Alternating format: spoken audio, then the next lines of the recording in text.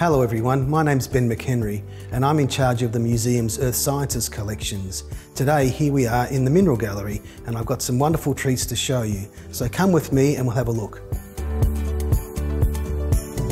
Now the Mineral Gallery is full of the most amazing and beautiful minerals, and so it's hard to choose one of my favourites, let alone two or three. But I'd like to start here with this blue mineral here.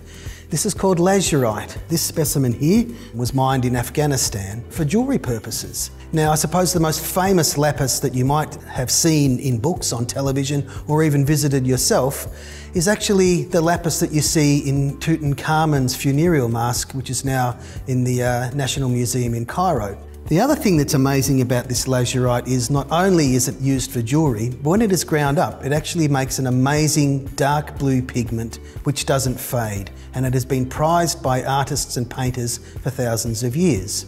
And if you go into a Catholic church, every time you see a statue of the Virgin Mary, she's painted with ultramarine, and that is because it was the most expensive and rarest paint to use. Now I hope you know that South Australia has an amazing and very proud mining history. In fact, the birthplace of the Australian mining industry was here in South Australia. But we were settled in 1836, and again by 1841 and the early 1840s, the colony was struggling financially. We were almost bankrupt. It was actually the discovery of copper at Kapunda in 1841 and copper at Burra in 1848 that actually saved the colony from bankruptcy. And in 1851, Burra was producing 10% of the world's copper. So rich were the copper mines here in South Australia. Now this part of the copper display focuses on the Olympic Dam mine up at Roxby Downs in the far north of our state. It is the fourth largest copper deposit in the world.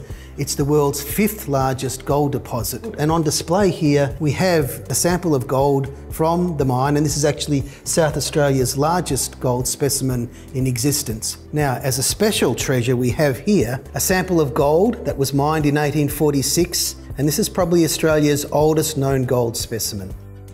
Since the 1920s, South Australia has produced over 80% of the world's precious opal, so we certainly are the opal capital of the world. This is the Fire of Australia. It is the world's largest piece of uncut, unpolished, quality rough opal in existence. It weighs almost a kilogram, and it was found in 1946 at Coober Pedy by Walter Bartram.